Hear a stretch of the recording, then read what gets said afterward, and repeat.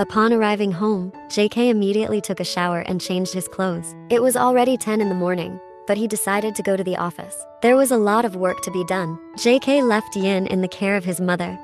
Mom, she's still very weak. Please make sure she has lunch and dinner, and don't let her skip meals. Don't worry, dear. I'll keep an eye on her at home. JK was sitting in his office, going through his phone's photo gallery. There were several pictures of him and Yin from their wedding reception. A faint smile crept onto JK's face as he looked at these photos. Suddenly, he remembered something his father used to say when he was alive. If it weren't for continuing the family business, I'd prefer to live alone without women. Marriage is just a way to tie yourself down. Women's behavior is always perplexing. JK recalled that statement, which he had heard from his father when he was just 5 years old. Even at that young age, he had looked up to his father immensely, believing that everything his father said was unquestionably true. However, this time, was what his father said true? Was life better without women? Up until now, JK had found his life enjoyable, free from the complications of love. He had even managed to suppress his feelings for his first love, Irene. But now, his life was different. JK was currently in a contractual marriage with Yin, and that contract was soon coming to an end. During their marriage, Yin had been a part of JK's daily life. Every night, they spent time together. To his surprise, the time he spent with Yin was not something he considered bad. JK thought to himself, "Father, it seems that what you said about women may not always be true. This time, I disagree with you." With a smile on his face, JK continued with his work. As JK loosened his tie and unbuttoned his shirt, he noticed Yin lying on the bed, engrossed in her phone. She was trying to avoid him, but for now, JK chose to ignore her as he wanted to freshen up and relax. On the other side, Yin was trying to distance herself emotionally. She was building her emotional strength for the inevitable separation, hoping that it would make her stronger when the time came. After a while, JK emerged from the bathroom, looking refreshed. Yin had anticipated their usual interactions, but was surprised when JK seemed distant. He didn't ask his usual caring questions. It was as if he was indifferent. Yin thought to herself, maybe it's better this way. She lay with her back to him, expecting a peaceful night without any sweet gestures. The bed beside her creaked as JK got on it. But then, something unexpected happened. Slowly, JK's strong hand began to caress her belly from behind. Even now, JK was gently stroking Yin's still flat belly. "I heard from my mother earlier, you didn't eat much." He's starting again. "Is your stomach still feeling uncomfortable?" "JK, didn't I ask you not to do this anymore?" "Not do what? Not approach you? Not care? Not give you attention? Is that what you mean?" JK asked while giving Yin light kisses on her cheek from behind, his hands still gently caressing her belly. "If you really want to do that, do it with someone else. My task is just to get pregnant, and now I'm pregnant. Right now, I don't want to do it because you've just recovered. And even if I want to do it later, I will do it with you, not with any other woman.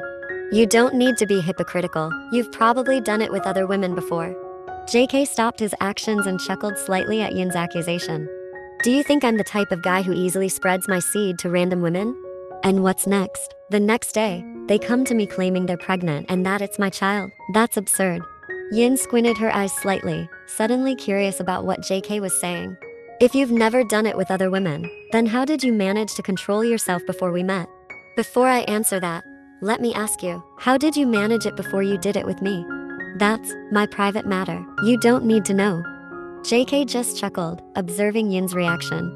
"Alright, now I'm asking you, why do you suddenly want to keep your distance from me?" Yin didn't answer, instead closing her eyes as if she didn't hear, and pretended to sleep. "Yin, I know you're not asleep yet. I don't want to discuss it now. Didn't you say I shouldn't stress? So I don't want to talk about it now. I want us to talk about it now because if we leave it unspoken, you'll become even more stressed thinking about all the possibilities in the future." "Yin, are you like this because deep down, you don't want to part with our child?" Yin still remained silent, trying to control her emotions to avoid crying again. "And I also know that you don't want any sweet memories with me. That's why you want to limit yourself from now on, right?" Yin remained silent, still not wanting to answer, but this time, her eyes began to fill with tears.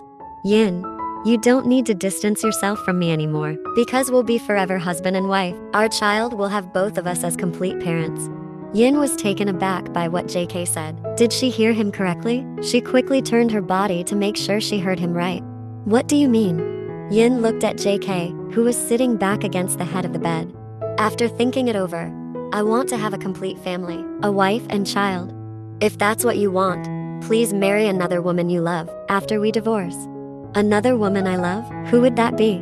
But you said yourself that you loved Irene. I said I used to love her, but that doesn't mean I still love her now. And my reason for not choosing her is that she doesn't meet the requirements to be my family's daughter-in-law. My parents want a grandchild, and she can't give them that. So why should I marry her? And what's your reason for keeping me as your wife? There are many reasons. Like what? First, because we're already married. Second, because you're carrying my child. Third, I don't want to separate you from our child, and I don't want our child to search for their mother. Fourth, I've grown comfortable with you. I've grown accustomed to your presence. Fifth, I don't want to be far from you. Fine, let me add another reason. Sixth, because you just want to satisfy your desires with me, right? JK chuckled softly at Yin's statement. If that's the case, it's just a bonus. Bonus? Because I already have you. I still want a divorce. What's your reason for still wanting a divorce? I want to find a man who truly loves me, and I know you don't love me. Actually, I'm starting to love you. Yin furrowed her brow, looking closely at JK. Meanwhile, JK had a small smile as he gazed at Yin. I can feel my feelings starting to grow. When I was with Irene, I felt the same way. And now, how do you feel about Irene? No, it was more like a friendly feeling, and that was after. But it seems like I didn't really love her that much back then. Maybe because she was my only female friend. That's why I felt like I loved her. When she was the only female friend I had, it was only natural for her to be more special than other women at that time. But after thinking about it, there's a difference now between you and her. Yin became increasingly interested in JK's explanation. She seemed eager to hear what she had been waiting for all along. She really wanted to know how JK truly felt about her. What's the difference? The difference, back then, I didn't feel any desire when I was around her. Even after growing up and occasionally meeting her, I didn't feel any passion being near her. I never had the urge to kiss her, let alone any other feelings beyond that. Does that mean you genuinely loved her? Is that how you see it? So, according to you, true love doesn't involve desire? Now that we're married, let's assume I've never touched you because you couldn't arouse my desire at all. Is that the kind of relationship you consider true love? In that case, the suitable man for you isn't a normal one. You should look for an impotent man. Hey, why should I be with an impotent man? You're so annoying. Well, because normal men have desires, and those desires need to be fulfilled. Okay, stop it. Why? Are you embarrassed to talk about this? We've done it many times, and you're still embarrassed when we discuss something like this? It's just, I feel a bit weird discussing it with you. Yin, so what do you think about our marriage? In my opinion, Okay, I'm asking you why you wanted to distance yourself from me at one point. Why did you want to stop me from being kind to you, from caring, from giving you my attention? Yin didn't respond. She pulled the blanket up to cover the lower part of her face. I know it's because you were afraid of having sweet memories of me that you might remember later, right? Yin still didn't want to answer, but now her cheeks were flushed, and her eyes were watery. Many emotions were swirling in her mind. She still couldn't determine how she truly felt at the moment. But still, JK's words tonight made her heart feel light. Somehow, she felt more special and valued in JK's eyes now, unlike before. And even if JK truly loved her, that would undoubtedly be a positive aspect of her life. JK began to change his position, turning off the bedroom light, adjusting his pillow, and reclining on the bed. He faced Yin and gave her a brief kiss on the cheek. Now, you go to sleep. If you're feeling better tomorrow, you can go back to your classes. Really? I'll allow you to continue your studies as long as you don't overexert yourself and stress about your assignments. I'm more exhausted when you want to do that every night. I won't do it as long as you're still recovering. Hey, even so, considering my pregnancy, aren't you worried about doing it? Actually, the doctor said it's still allowed, just more cautiously. Now, get some rest, have enough sleep so you can attend your classes tomorrow. JK and Yin started to close their eyes. The next morning, Yin woke up feeling more refreshed. She stretched her muscles. Shortly after, JK came out of the bathroom. Oh, you're already awake? How are you feeling? Do you still feel weak? Can you make it to campus today? I think I can. My sleep was enough. Well, in that case, go take a shower. Yin walked with great enthusiasm, thrilled that JK had finally allowed her to continue her studies without delaying her graduation. However, starting today, she realized she had to be careful not to overexert herself and avoid stress. Initially, she walked quickly with excitement, but now she strolled more leisurely. Yin, you're finally here today. Why didn't you come yesterday? What happened? I was in the hospital yesterday. What? Are you sick? No, I'm pregnant. Wow, congratulations, Yin. And you will follow soon. I was planning to postpone it. We still want to travel together. Is that so? It sounds like fun. Hey everyone, Yin is pregnant. Wow, congratulations, Yin. Finally, you caught up with me. The four of them began to chat lightly as usual, but suddenly, Yin asked Lisa. Lisa, when you were pregnant like this, did you still do that with your husband? Sometimes, but not as often as usual, because if it's too frequent, it might endanger the baby, right? But JK once told me. Told you what? That there's another, safer way that doesn't endanger the baby. I asked him, but he refused to answer, saying I should find out on my own. Maybe he meant you could use your hands or mouth. What?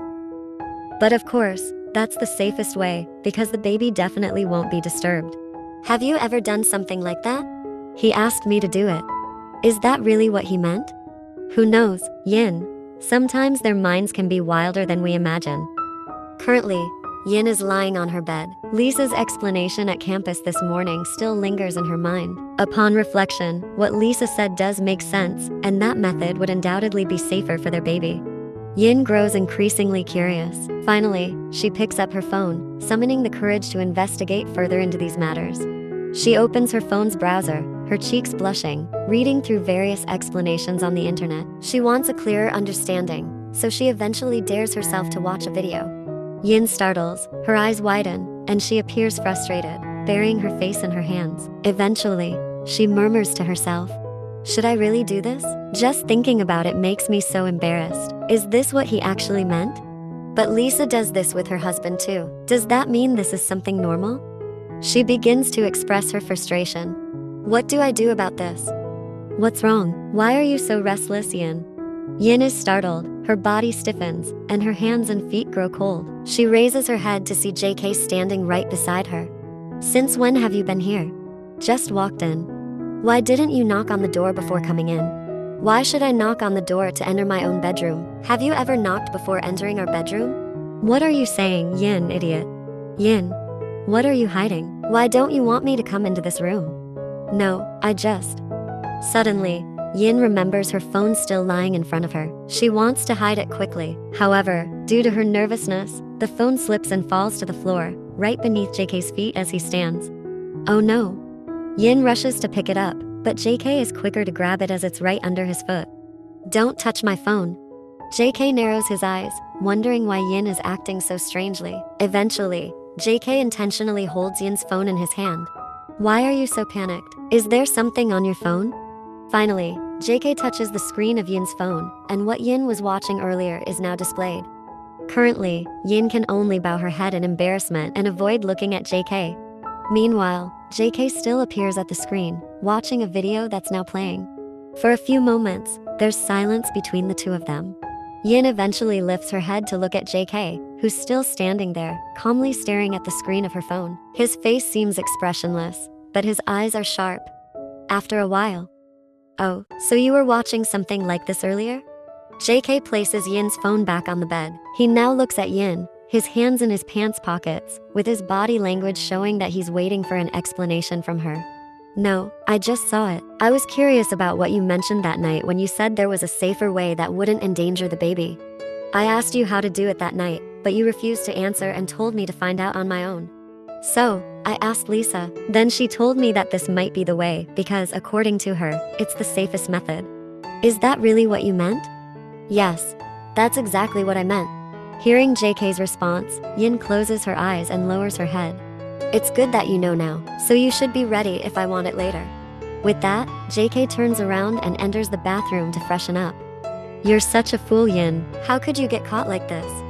Repeatedly, Yin curses her own foolishness. A few minutes later, JK looks refreshed as he exits the bathroom, towel drying his hair. How was your condition at the campus earlier? Are you still feeling nauseous? I'm still a bit nauseous, but it's better. JK begins to turn off the bedroom lights and lies down beside Yin. Tomorrow, you won't be able to attend classes because we'll be going to the hospital to check your condition again. Tomorrow? Yes, that's right. The doctor said you should have a checkup tomorrow, and you'll be given additional vitamins according to your current needs. So, you won't be going to the office tomorrow? No, there won't be enough time. Then JK pulls up the blanket, covering both of them. Alright, let's sleep now. JK draws closer to Yin, turning her body so they face each other. JK gently embraces Yin's body. Yin's head now faces JK's neck, and JK's hand begins to caress her head. Before long, they both fall into peaceful sleep. The next day, they arrived at the hospital. Wait for me here. I need to use the restroom real quick. Alright. Suddenly. Hi, Yin. Are you here? How's your condition? Are you feeling better? Why are you here? Irene smiles while showing her doctor's coat and badge. Look, I work as a doctor in this hospital. Yesterday, when you fainted and were brought to the emergency room, I happened to have just arrived at this hospital, so I saw you. After that, I also visited you in your patient room, but JK immediately pulled me out. Huh? He did that? Yes, he didn't give me permission to visit you because he was afraid you'd get jealous. So, how are you feeling now? I'm feeling better. Wow, here he comes. Alright, I should go now. If he sees me with you, he'll scold me later. Bye. Okay, goodbye. Meanwhile, JK appears to be getting closer to Yin. What's going on? Why are you smiling? Nothing. Mrs. Jian Yin, it's your turn to go in. Oh, okay. A few hours later. Now they are in the room and have just finished lunch. Yin, don't forget to take your vitamins right away. JK seems to remind Yin while lying on the bed, and he's playing with his phone now. Oh, right. Yin immediately takes the vitamin from her bag. She then drinks it. Shortly after, Yin joins JK, who is on the bed. Yin lies down and starts using her phone as well. But suddenly, JK begins to approach Yin. He cups Yin's chin and gently kisses her. Yin appears surprised, but then responds to JK's kiss. JK releases the kiss and looks intensely at Yin. I want you so much right now. JK then passionately kisses Yin again. Yin tries to break the kiss. JK, are you sure? If you're worried about the risk to our baby, then you can use the method you learned on your phone yesterday. I never thought I'd have to do that. You'll have to get used to it from now on. JK continues to kiss Yin's lips, but this time while guiding one of Yin's hands to the lower part of his body. Occasionally, JK gives Yin instructions on what to do. Initially, Yin looks shy and awkward, but eventually, she starts to get the hang of it. Until finally, Yin successfully brings JK to the peak of pleasure. JK takes a few tissue papers from the table near his bed. Yin, clean it with these. Yin takes the tissue provided by JK and begins to clean JK's spilled fluids from her hand. After finishing, JK gently takes Yin's hand and kisses her forehead for a while. Thank you. Yin doesn't reply, her face just blushes with embarrassment. Mom, there's something I want to talk to you about. What is it, dear? But Mom, promise you won't get angry. Do you think I could ever get angry with you, my son? Mom, Yin is actually. She's an orphan. Her brother works in our company, and you paid her to be your wife, is that right? Mom, how did you know? All this time, I've just been playing along with the game you set up, waiting for the day you truly fall in love with her. And it turns out, you lost. And now you've fallen in love with her. Did you think I didn't know from the beginning, starting with your plan to marry her in Australia? How did you find out, Mom? Of course, I also have trusted individuals monitoring your life. You're my only child. I can't just let you go without my supervision. So, Mom, are you angry with me now? Look at me. Do I seem angry now? I pressured you to get married because I wanted to have grandchildren, but that wasn't the only reason. My main reason is that I didn't want you to end up like your father, a workaholic who sees women as a burden. I hope your life will be better than his. So, in your opinion, what about Yin? You've chosen her, which means you believe she has great potential. I trust your choice. If I didn't support you, why would I throw such a grand party for both of you? JK is deeply moved by his mother's explanation. He hugs her tightly. Thank you, Mom. I just want you to be happy and for our family to have descendants. You're an only child, and if you don't want to get married, who will take care of you after I'm gone? That's why you need a wife and children to carry on with life. JK can't speak any longer. All he wants right now is to continue hugging his mother.